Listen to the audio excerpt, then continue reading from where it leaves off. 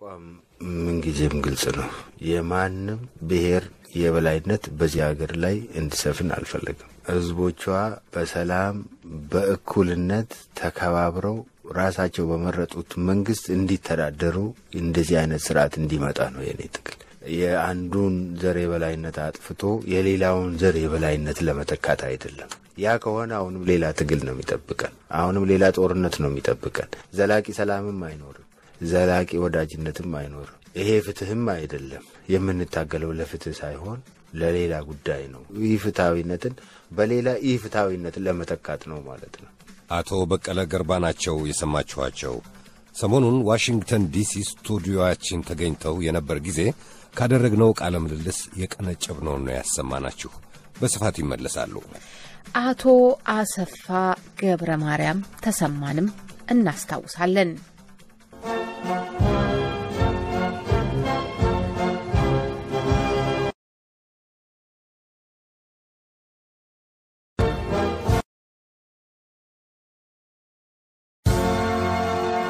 አቶ አሰፋ ልቡ ትልቅ ነው፣ ሰፊ ነው። ጋሽ አሰፋ ለቀረው ትውልድ አሪያ ሆኖ ያለፈ ታላቅ የኢትዮጵያ ልጅ ነበር ማለት ይችላል። ለሁሉም እስከ ምሽቱ 4 ሰዓት ከኛ ጋር ሆኖ እሁድ ግንቦት 5 2010 ዓመተ ምህረት ጤና ይስጥልን። የተከበራችሁ አድማጮች ከምሽቱ ዝግጅት ጋር አብረናችሁ የምናመሸው ጽዮን ግርማና ጤና ይስጥልን ክቡራትና ክቡራን፣ እኔም ሰሎሞን አባተነን። አሁን የሰዓቱን ዋና ዋና የዓለም ዜና እናሰማችሁ።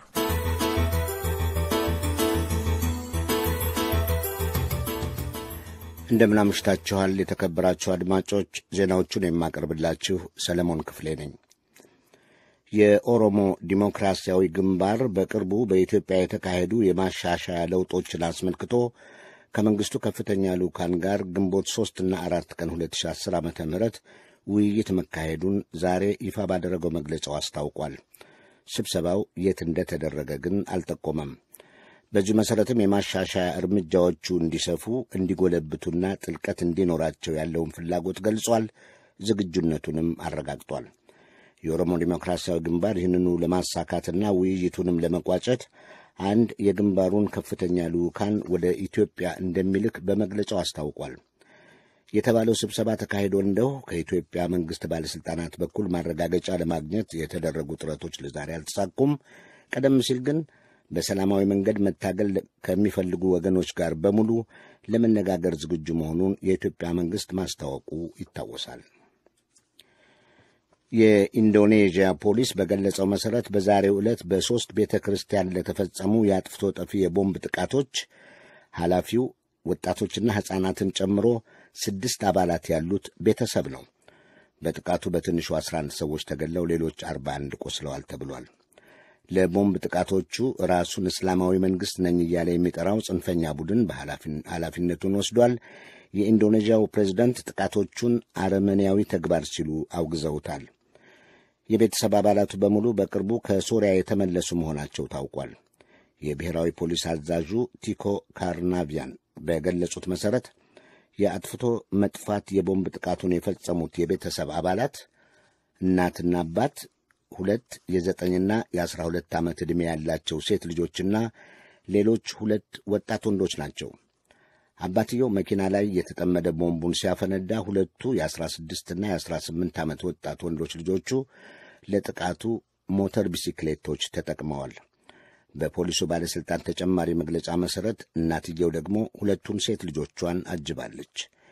የኢንዶኔዥያ ሙስሊምና ክርስቲያን ድርጅቶች ጥቃቱን አውግዘው በዓለም ላይ የሁከትን ትክክለኛነት የሚገልጽ ሃይማኖት የለም ሲሉ መግለጫ አውጥተዋል። ሰሜን ኮሪያ የኑክሌር ጦር መሳሪያ ግንባታ ፕሮግራሟን ሙሉ በሙሉ ለማቋረጥ ከተስማማች ዩናይትድ ስቴትስ ለደህንነቷ ማረጋገጫ ለመስጠት ዝግጁ ናት ሲሉ ውጭ ጉዳይ ሚኒስትር ማይክ ፖምፔዮ ዛሬ ተናግረዋል። ዩናይትድ ስቴትስ በተጨማሪም የአሜሪካ የግል ንዋይ መዳቢ እየወደቀ ያለውን የሀገሪቱን የኤሌክትሪክ ኃይል ማከፋፈያ ለመጠገን እንዲችል ፈቃዱን ትሰጣለች ሲሉ አስረድተዋል። ሚስተር ፖምፔዮ 2 ከሰሜን ኮሪያው መሪ ኪም ጆንግ ኡን ጋር ተገናኝተው ከተነጋገሩ በኋላ ሚስተሩን የአሜሪካውያንን ግቦች ይጋራሉ ሲሉ አብራርተዋል። መጪው የሁለቱ መሪዎች የሲንጋፖር ግንኙነት ዓላማም እነዚህን ግቦች እውን ለማድረግ ይሆናል ብለዋል። በፈረንሳይ ዋና ከተማ ፓሪስ መሃል ትላንት በስለት ግድያ የፈጸመው ግለሰብ አብዛኞቹ ሙስሊሞች በሚኖሩበት በሩሲያ ሪፑብሊክ በቼችኒያ እንደ አውሮፓውያን ዘመን አቆጣጠር በ1997 ዓ.ም የተወለደ ፈረንሳዊ መሆኑን የሀገሪቱ ባለሥልጣናት አስታውቀዋል። እስካሁን ስሙ ያልተገለጸው የጥቃቱ ፈጻሚ በተጠርጣሪ ጽንፈኞች ዝርዝር ውስጥ ነበር ተብሏል። የፈረንሳይ ፖሊስ ቤተሰቡን ለጥያቄ ወስዷል። የጥቃቱ ሰለባዎች 5 ሲሆኑ አንደኛው የ29 ዓመት ያለው ሰው ሕይወቱ አልፏል። በጩቤ ከተወጉት 4ቱ ግን ጉዳት ደርሶባቸው ተርፈዋል ሲሉ የሀገር አስተዳደር ሚኒስትሩ ጌራርድ ኮሎምቦ አስረድተዋል። ፈረንሳይ ለነጻነት ጠላቶች አንዲት ጋት እንኳ ዕድል አትሰጥም ሲሉ ፕሬዚደንት ኢማኑኤል ማክሮን ዛሬ በትዊተር መልእክታቸው አስጠንቅቀዋል። ዜናው አበቃ።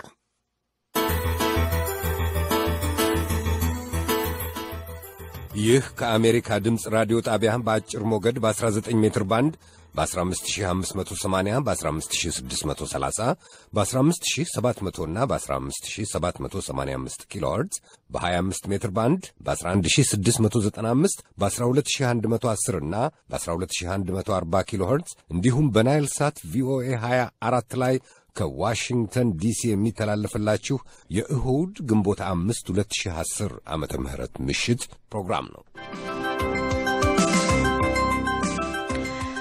አሁን ወደ መጀመሪያው ዝግጅታችን እንዝለቅ። አቶ በቀለ ገርባን አነጋግረናል። በቅርቡ ከእስር የተፈቱት የኦሮሞ ፌዴራሊስት ኮንግረስ ተቀዳሚ ምክትል ሊቀመንበር አቶ በቀለ ገርባ ባለፈው ሳምንት ሐሙስ ግንቦት 2 ዋሽንግተን ዲሲ ስቱዲዮአችን ተገኝተው ሰፋ ያለ ውይይት አድርገናል። በዚያው ምሽትና ከትናንት በስቲያ በቀረቡት የቃለ ምልልሱ 2 ክፍሎች ከማኅበረሰብ አገልግሎት ጀምሮ ስለ ቤተሰባቸው ሁኔታና ስለ እስር ቤት ቆይታቸው የሰጡት ማብራሪያ ተካቷል። ውይይቱን ያደረጉት ከጽዮን ግርማ ጋር ነው። ለመሆኑ በቀለ ገርባን ከጎንደር ጋር ምን ያገናኘዋል?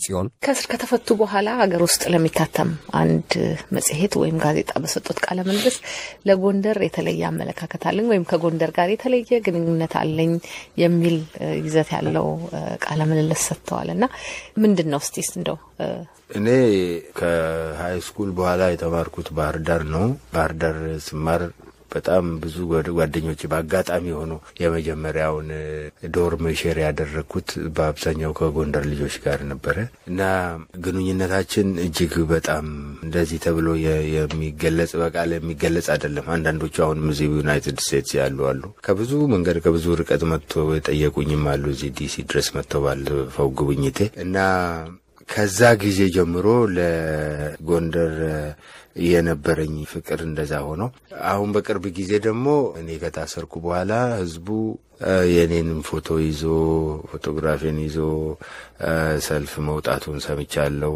በብዙ ነገሮች ተረድቻለሁ እና እነዚህ ነገሮች የበለጠ በልቤ ውስጥ የተለየ ስፍራ እንዲኖረው አድርጓል።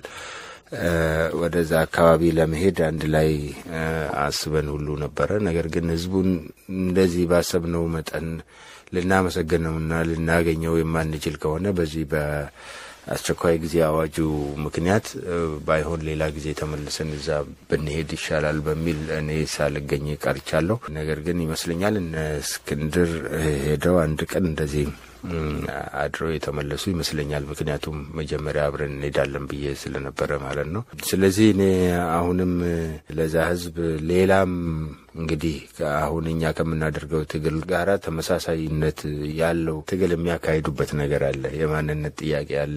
እኔ እንኳን የማንነት ጥያቄ ብቻ አድርጌ አልወስደውም። ምክንያቱም የጎንደር ከምን እስከ ምን ከየት እስከ የት እንደሆነ ከድሮ ጀምሮ በጂኦግራፊም በትምህርቴ ተምሬ ያደግኩት ወደዛ አካባቢም ሲሄድ መጀመሪያ በዛ በደርግ ጊዜ ሄጄ ነበርና ያን ጊዜም ጎንደር ማለት የት ድረስ እንደሆነ አውቅ ስለነበር አንዳንድ ነገሮች አሁን ጎንደር ማለት ምን ማለት ነው፣ ጎንደር ማለት የት ድረስ ማለት ነው የሚለው ነገር በሚነሳበት ጊዜ እኔ በግሌ የሚሰሙኝ ነገሮች አሉና የትግል አጋሩ ብሆን ከነሱ ጋር እነሱ የሚያደርጉት የፍትህ ጥያቄ እኔም አብሬያቸው ብቆም ደስ ይለኛል። በሐሳቤም አብሬያቸው ነኝ። ወደፊትም አስፈላጊ ሆኖ በተገኘ ጊዜ ለመልካም ነገር ለፍትህ በሚደረግ ትግል ውስጥ በማንኛውም ቦታ ለመገኘትና ችግሩም ይሁን የትግሉ ተካፋይ ለመሆን ፍላጎት ስላለኝ በዛ መሰረት ልዩ ቦታ የምሰጠው ስፍራ ነው ማለት ነው። በሬዲዮ ፕሮግራም ማመስገንን ያስቸኳይ ጊዜ አይከለክለውም በሚል ሐሳቤ በዚህ አጋጣሚ ማመስገን የሚፈልጉትም ሰው ካለ ይችላሉ ማመስገን። ወደ ሌላ ጥያቄ ሳልሻገር ማለት ነው። አዎ በዚህ አጋጣሚ ተጠቅሜ እኔም እንድፈታ ሌሎቹም የመብት ተከራካሪዎች እንዲፈቱ ለነጻነት የሚታገሉ ሰዎች ከስር እንዲለቀቁ በጎንደር አካባቢ ሲሰለፍ ፎቶግራፋችንን ይዞ ሲጠይቅ የነበረ ህዝብ በጣም አመሰግናለሁ። እግዚአብሔር ያክብርልኝ። ስላደረጋችሁልን ድጋፍ በጣም አመሰግናለሁ ለማለት ፈልጋለሁ። አቶ በቀለ እንግዲህ የኦሮሞ ህዝቦች ዴሞክራሲያዊ ድርጅት ኦህዴድ በአዲስ አመራር ተተክቷል። ይህ ድርጅት ለኦፌኮ ወይም ለሌሎች የተቃዋሚ ፓርቲዎች በተለይ ደግሞ ለኦፌኮ ከ83 ጀምሮ ያለው በእናቶ ኩማ ደመቅሳ በእናቶ ሙክታር ከድር በእናቶ አባዱላ ገመዳ ሌሎችም ባለስልጣናት ጊዜ ካለው ኦህዴድ አሁን ያለው ኦህዴድ ለኦፌኮ የተሻለ መስመር ይሰጣዋል ብለው ያስባሉ? የተሻለ እድል ይኖራል ብለው ያስባሉ? ይለይቦታል እርሶ? አዎ ለኔ በጣም ይለያል። ምክንያቱም ከመጀመሪያው ጀምሮ አገሪቱን እንደ መንግስት ከተቆጣጠሩበት ጊዜ ጀምሮ በደንብ አርጌ ነው የማቃቸውና ያን ጊዜ እንዴት ነበረ ሌሎቹ ድርጅቶች ፖለቲካ ፓርቲዎች እንዴት ነው የሚታዩት ብለን ብንመለከት በጠላትነት አገር እንደሚያፈርሱ ለህዝብ ተቆርቋሪ እንዳልሆኑ መንግስት የሚሰራውን ነገር ሁሉ ለማጥፋት የተነሱ ሰዎች ስብስብ አድርጎ ነው የሚቆጥረው ያለፈውና በግል ደረጃ ሲያዩን ራሱ እንደው ስለማይቻላቸው ነው እንጂ ምንም ነገር አድርገው ቢያጠፉን ደስ የሚላቸው እንደሆነ ይታወቃል። ስለዚህ ያን ጊዜ የግንዛቤ እጥረትም ይሁን ክፋትም ይሁን አይታወቅም። ነገር ግን እንደ ጠላት ነበረ የፖለቲካ ፓርቲ አባላትን የሚመለከቱት። እነሱ በሚገኙበት እኛ እንድንገኝ፣ እኛ በተገኘንበት እነሱ እንዲገኙ በፍጹም አይፈለግም። ማናቸውም አይነት ጥቅም፣ ማናቸውም አይነት እድገት፣ ማናቸውም አይነት መብት እንዲከበርልን አይደረግም፣ አይፈለግም። የፖለቲካ ፓርቲ ተቃዋሚ በመሆናችን ሌላው የሚያገኘውን እድል ሁሉ እንድንነፈግ እና ቢቻል በእስር ማቀን ቤተሰቦቻችን መከራ ላይ እንዲወድቁ፣ ችግር ላይ እንዲወድቁ ሲያደርግ የነበረ ነው የቀድሞ ኦህዴድ። የአሁኑ ኦህዴድ ቢያንስ ተቃዋሚን እንደ ተቀናቃኝ እንደ ተፎካካሪ መቁጠሩ ራሱ አንድ ነገር ነው። እንደ ተፎካካሪ መልካም ሐሳብ ሊኖረው እንደሚችል ቡድን እሱም ኃላፊነት ቢሰጠው ኃላፊነቱን ሊወጣ እንደሚችል ከሱ የተሻለ አድርጎ ባይቆጥረንም ነገር ግን እነዚህም የተለየ ኦልተርኔቲቭ ያላቸው የተለየ ሐሳብ ያላቸው ነገር ግን መንግስት ለመሆንና አገር ለማስተዳደር ፍላጎት ያላቸው አድርጎ ይቆጥራል ብዬ አምናለሁ እና ከጠቅላይ ሚኒስትሩም ንግግር የተረዳነው ይሄ ነው። ከዛም በኋላ በድርጊትም ያየነው በያለንበት በየምንኖርበት ቦታም የምንመለከተው ይሄ ነው። ስለዚህ በጣም ልዩ ነው፣ የተለየ ነው ብዬ ነው እኔ የምወስደው። እንግዲህ ለምሳሌ ያነሳችኋቸው ጥያቄዎች አሉ። እናንተም ያነሳችኋቸው የእናንተም ደጋፊዎች ህዝቡም ያነሳቸው ጥያቄዎች እነሱ ተመልሰዋል ወይ? ሁለተኛ ደግሞ ለምሳሌ የጠቀስኳቸው ሰዎች እዛ ኦህዴድ ውስጥ አሁንም አሉ። የስልጣን መቀያየርና ሌሎች ወደ ስልጣን ከፍ ማለት መምጣት ነው የሚታየውና ዋስትና ይሰጣሉ ወይ? ይሄ ዋስትና ሊሰጥ አይችልም በምንም መንገድ። አሁን ያለው ኦህዴድ ራሱ ሙሉ በሙሉ ሪፎርምድ የሆነ ከላይ ያሉ ሰዎች የያዙትን ሐሳብ የሚያራምድ ቀና የሆነ ድርጅት ነው ለማለት አይቻልም። ምክንያቱም ከመሰራረቱ ጀምሮ አባላቶቹን እንዴት እንደሚመለምል ጀምሮ ብንመለከት ለዛ የሚያበቃው ቁመና ይኖረዋል ተብሎ አይታሰብም። ነገር ግን ከዛ ውስጥ የወጡ ሰዎች አመራሩን በያዙበት ሁኔታ ወሳኝነት ስፍራ ባላቸው ሁኔታ ውስጥ አንዳንድ ነገሮችን መቆጣጠር ይችላሉ፣ ማስተካከል ይችላሉ የሚል እምነት ካልሆነ በስተቀር ድርጅቱ እንደ ድርጅት አሁንም ከቀድሞ አመለካከቱ ከቀድሞ ርዕዮተ ዓለሙ እና አካሄዱ ተቀይሯል ወይንም ተመልሷል ተብሎ ተስፋ የሚጣልበት አይደለም። ጥያቄዎችም የምንጠይቃቸው ህዝቡ የሚጠይቃቸው ጥያቄዎች በምንም አይነት መንገድ አልተመለሱም። የተመለሱ ጥያቄዎች የሉም። ጥያቄዎቹም በቀላሉ የሚመለሱ አይደሉም። ጥቂትም አንድና ሁለትም አይደሉም። እጅግ በጣም ስር ነቀል የሆነ ለውጥ የሚፈልጉ ጥያቄዎች ናቸው። ስለዚህ መሆን ያለበት አሁን በስር ነቀልነት ደረጃ ሊመልስ የሚችል ሁኔታ ማመቻቸት ነው የሚችለው አሁን ያለው መንግስት ማለት ነው። ያም ግልጽ፣ ፍትሃዊ፣ ነጻና ዲሞክራሲያዊ የሆነ ምርጫ በባለሙያዎች የሚመራ የምርጫ ቦርድ የሚያከናውነው ምርጫ ማከናወን አለበት ነው። ያን ጊዜ ሁሉን ነገር ያ መንግስት ይፈተዋል ነው እንጂ ይሄ መንግስት ይፈተዋል አንድንም ነገር ይፈተዋል የሚል እምነት እኛ የለንም። ከባህሪው ሊፈታ የሚያስችለው አይደለም ማለት ነው። አሁን ደጋፊዎቻችሁ ተቀላቅለዋል። ከ2 ወይም ከ3 ወር በፊት ያለውን ሁኔታ ብናይ ግልጽ የሆነ ነገር ይታይ ነበር። አሁን ግን እንግዲህ ጥያቄዎቹ አልተመለሱም ብለዋል። አንድም አልተመለሰም። በጣም ብዙ ጥያቄዎች አሉ። በዚህ መሃል ደግሞ የደጋፊ መቀላቀል አለ። ሌላ ስራ ሌላ ጊዜ አይጠይቅም። ምናልባት ጥያቄዎቹ ሳይመለሱ የሚቀሩ ከሆነ ዋስትና የማይገኝ ከሆነ እስክትለዩ ወይም ደጋፊዎቻችሁን በድጋሚ እስክታሳምኑ ሌላ ጊዜ ሌላ አመት አይፈልግባችሁም? አይፈጅም። ደጋፊዎቻችን በአላማና በድርጊታችን ላይ ተመስርተው ይለያሉ። ወደፊት አሁን ሊቀላቀሉ ይችላሉ፣ ግራ ሊጋቡ ይችላሉ። እናንተ የምትሉትን ከሌ እንደዚህ ካደረገው ምንድነው ልዩነታችን የሚሉ ሊሉ ይችላሉ። ነገር ግን እኛ የምንጠይቀው ነጻ፣ አሁን እንዳልኩት ፍትሃዊ፣ ዲሞክራሲያዊ በሁሉም ዘንድ ሊታመን የሚችል ምርጫ እንዲከናወን እና ህዝቡ በመረጠው መንግስት እንዲተዳደር ነው። አሁን ያለው መንግስት በእኛ አመለካከት ህዝቡ የመረጠው መንግስት አይደለም። ለዛም አመለካቹ መንግስት በ2007 ምርጫ አካሂዶ ካቢኔ አቋቁሞ በ2008 ስልጣን ይዞ ገና ቢሮ ገብቶ 2 ወር ሳይሞላው በመላ ሀገሪቱ እንደዛ አይነት እንቅስቃሴ መቀጣጠሉ እኔ አልመረጥኩህም የማለት አንደኛው ምልክትና ማሳያ ነው። ስለዚህ 100% የመረጠውን መንግስት ህዝብ 100% አይነሳበትም። መጀመሪያውም አልመረጠውም ማለት ነው። ስለዚህ እኛ የምንፈልገው እንዲህ አይነት ህዝቡ በመረጠው መንግስት እንዲተዳደር ነው። ያን ጊዜ በምንቀርብበት ጊዜ አላማችንን በትክክል አይተው እስከዛ ድረስ መንግስት የሚያደርጋቸው ነገሮችም ተመልክቶ ያለው ልዩነት ተመልክቶ እየለየ ይሄዳል የሚል እምነት ነው ያለን። ምናልባት የፓርቲ አቋም ይሁን አይሁን አላውቅም። በእኔ በራሴ ግምት ግን ማንም ሰው ቢለወጥ ሙሉ በሙሉ ህዝቡ የሚፈልገውን ጥያቄ መመለስ ከቻለ መንግስት ራሱ ለምርጫ ቀርቦ ቢቀጥል ማሸነፍ ከቻለ ቢቀጥል ተቃውሞ የለኝም። ተቃዋሚ ሆኜ እቀጥላለሁ የራሴን ሐሳብ ይዤ ማለት ነው። ስለዚህ ዋናው ነገር የህዝቡን ጥያቄ መመለስ የሚያስችለው ቁመና ላይ መድረስ ነው እና እነዚህ ጥያቄዎች እየተመለሱ ናቸው ወይ ፍንጫቸው እየታየ ነው ወይ የሚለው ነገር ደግሞ ያው እየታየ ነው። በትንሹ ነገር ብንመለከት ያስቸኳይ ጊዜ አዋጅን እንኳን ማንሳት አልቻለም። እኛ እንኳን ተንቀሳቅሰን ህዝቡ ጋር መድረስ አልቻለም። የተወለድንበት ቦታ ሄደን እንኳን ቤተሰቦቻችንን እንኳን መጠየቅ ሳንችል ቀርተናል። ከመንገድ እንድንመለስ ሜዳ ላይ አድረን ከመንገድ ላይ እንድንመለስ ተደርጓል። ስለዚህ እነሱ ራሳቸው ስብሰባ ያካሂዳሉ፣ እኛ ስብሰባ ተከልክለናል። አሁን እኛ በአደባባይ ስብሰባ ማድረግ አንችልም። እነሱ ግን የፈለጉ ቦታ ዞረው ስብሰባ ያካሂዳሉ። ዛሬ ግን እነሱም ፓርቲ ናቸው፣ እኛም ፓርቲ ነን። ስለዚህ ድርጊታቸው አሁኑኑ ጀምሮ እየታየ ነው። ለእኛ የሚከለክሉትን ነገር ራሳቸው እያደረጉ ነው።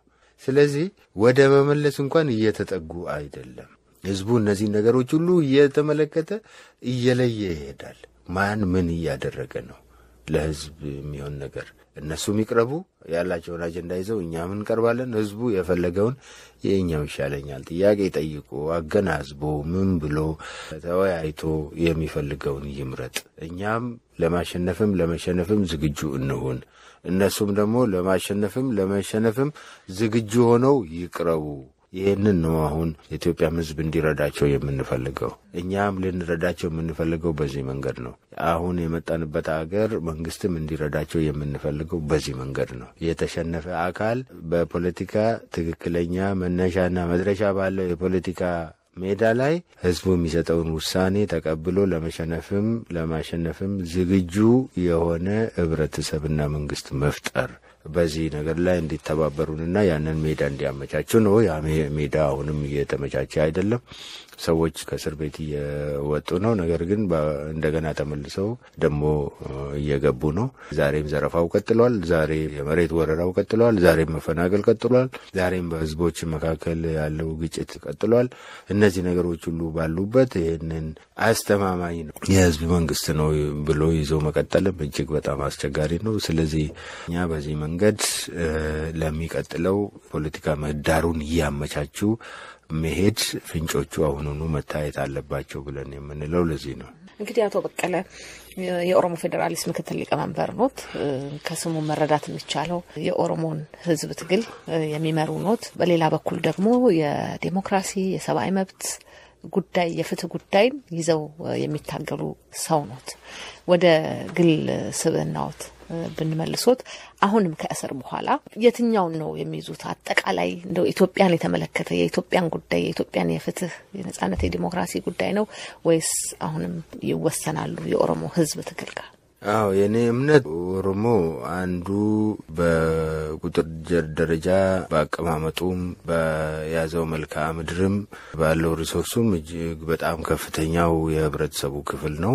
ከሌሎች ድርጅቶች ጋር በመሆን የዚህን ሀገር አንድነት የዚህን ሀገር ሉዓላዊነት ማስከበር አስፈላጊ ነው ብዬ ነው የማምነው። መጀመሪያውኑ የብሔር ድርጅቶች እንዴት ተመሰረቱ፣ ለምን ተመሰረቱ የሚለው አጠቃላይ የሆነ ህብረ ብሔራዊ የሆነ ሁሉንም ብሔሮች በአንድ አይን የሚያይ በኩል አይን የሚመለከት ጥያቄያቸውን የሚመልስ የሚያዳምጣቸው መንግስት በመጥፋቱና ስርዓት በመጥፋቱ ነው።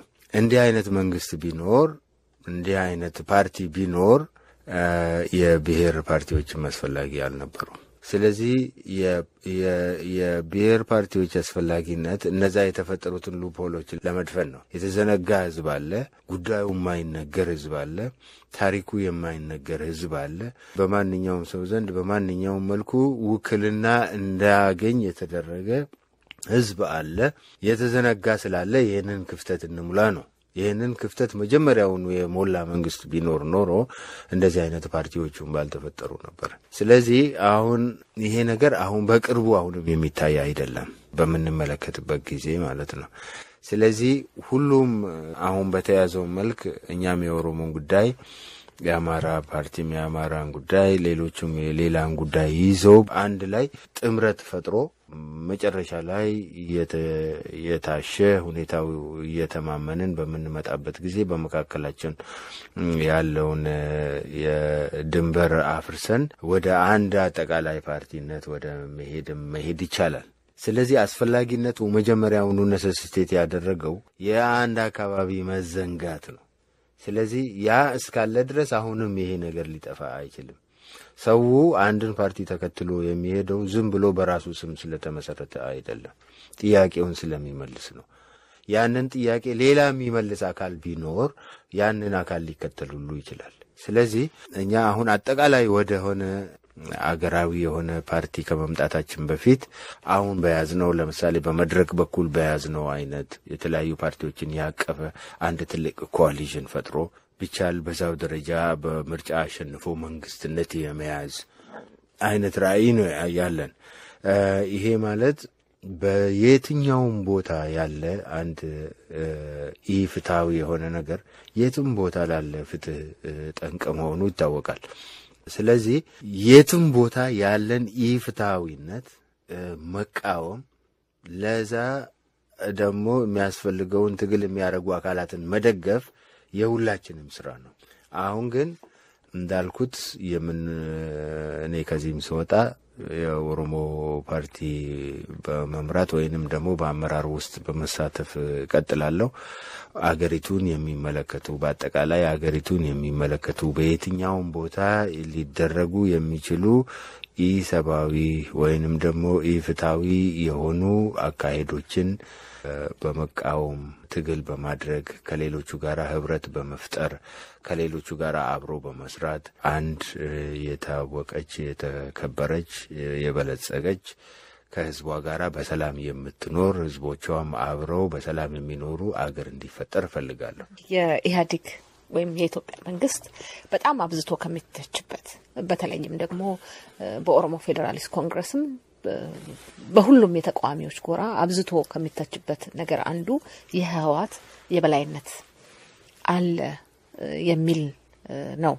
ከኦህዴድ የወጡ ሰዎች ወደ ስልጣን ከመጡ በኋላ ቱባ የሚባሉ ቦታዎች በኦህዴድ ሰዎች ተይዘዋል የሚልና እንግዲህ ወደፊት ይሄ ከቀጠለ የኦህዴድ የበላይነት አለ ከተባለ እርሶ የቱ ጋር ይቆማሉ?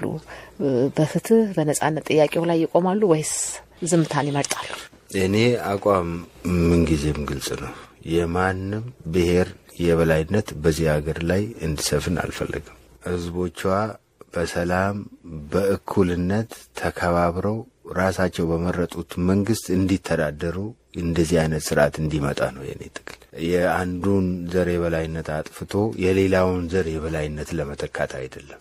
ያ ከሆነ አሁንም ሌላ ትግል ነው የሚጠብቀን። አሁንም ሌላ ጦርነት ነው የሚጠብቀን።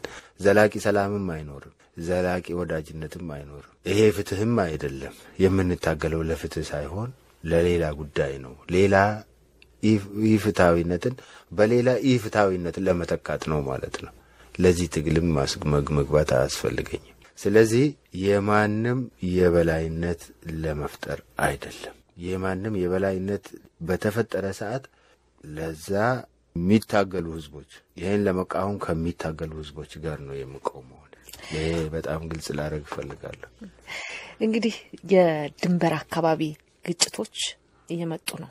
ተደጋጋሚ ናቸው። በጣም በጊዜ እየጠበቁ ወቅት እየጠበቁ ይከሰታሉ በተለያዩ አካባቢዎች።